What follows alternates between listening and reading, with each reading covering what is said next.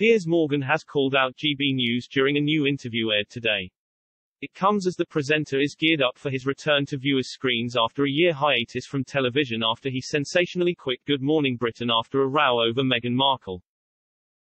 The 57-year-old has continued to escalate his feud with GB News presenter Nigel Farage, who he branded a treacherous, disingenuous little snake. Speaking about his new self-titled program, Piers Morgan, Uncensored, the Talk TV host admitted he has no intentions of letting down network owner Rupert Murdoch. Ahead of this, the outspoken journalist hit out at GB News, the TV network launched in June last year.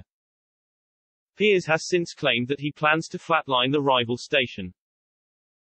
Speaking on the Chris Evans Breakfast Show, the former GMB presenter did not hold back. Addressing his new interview with Donald Trump, the presenter revealed it came to a dramatic end.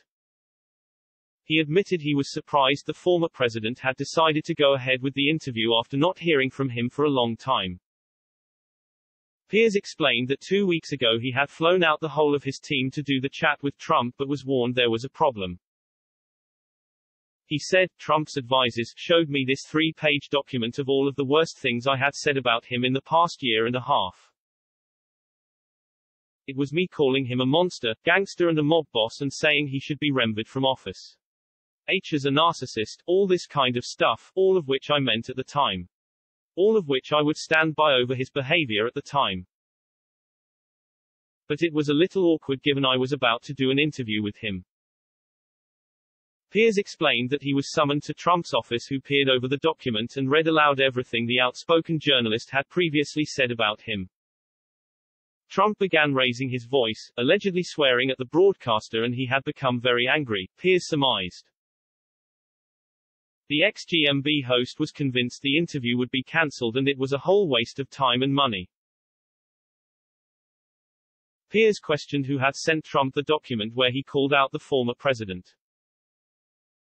So we put on our Miss Marple hat and we discovered that Nigel Farage, who works for this lowly, so-called rival network called GB News, who are going to flatline by the way, he had dinner with Trump at Mar-a-Lago Club, 3 days before I got there, Piers explained.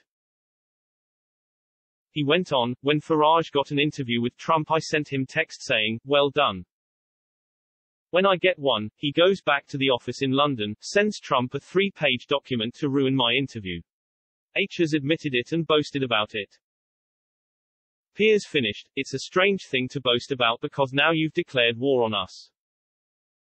His comments come after Piers became embroiled in a Twitter spat with GB News presenter and former Brexiteer Nigel. The former GMB host released a video showing Nigel criticizing his supposed friend Trump and calling the former president angry and one-geared. Piers had initially tweeted the recording after Nigel branded his latest sit-down with the former US president as fake news. It comes after Trump released an audio recording that seemingly refuted an edited video clip that appeared to show him storming out of a sit-down interview with Piers, which is set to air tonight. The Talk TV host later tweeted, "No Nige, you've been exposed as a duplicitous two-faced weasel and frankly, I dread to think what you've been saying in private about Trump behind his back if this is how you've so disloyally attacked him in public." In view of his 1.6 million followers, Nigel replied, "Oh dear, this is very desperate stuff. Time for the men in white coats. Over and out." Meanwhile, Piers' swipe at GB News comes just days after he enjoyed a meal with the network's breakfast presenter and former ITV colleague Eamon Holmes.